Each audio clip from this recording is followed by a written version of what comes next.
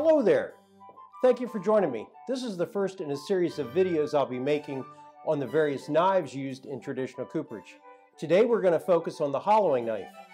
This tool goes by other names including the belly knife, the round shave, or simply the name for this overarching class of tools, the draw knife.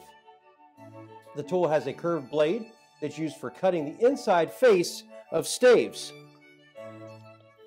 Staves are the pieces of wood that form the walls of coopered vessels.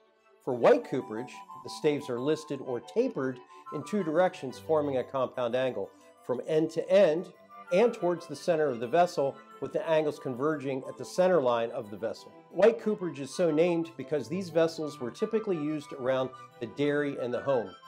Here's a fun piece of trivia for you, but rather than revealing it here, I'll pose the question now and reveal the difference in a future video. What is the difference between a bucket and a pail? Prior to embarking on my journey into traditional cooperage, I thought it was merely a matter of personal preference if someone called a vessel with a handle or a bail a bucket or a pail.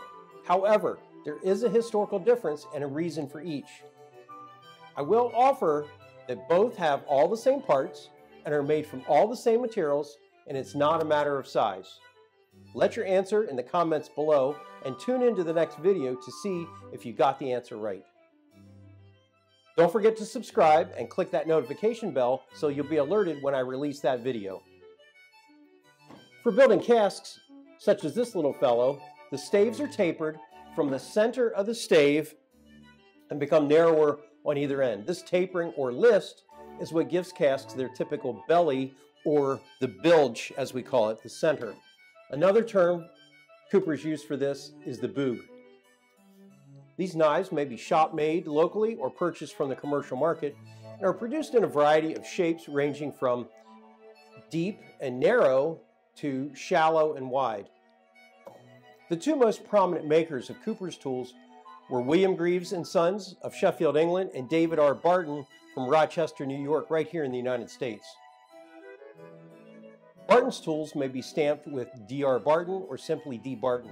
Narrower knives such as this little fellow are great for hollowing the staves of smaller vessels with a tight radius such as buckets and pails, but the wider, shallower knives may only be used with larger casks such as barrels and hogsheads, where we have a much larger radius. In the next installment of traditional cooperage, I'll be discussing the counterpart to the hollowing knife, the backing knife. I look forward to having you join me for that video where I will reveal the answer to today's trivia question. And that question again is, what's the historical difference between a bucket and a pail? Let your answer down in the comments and we'll see how many people know. I'll see you then. Thanks.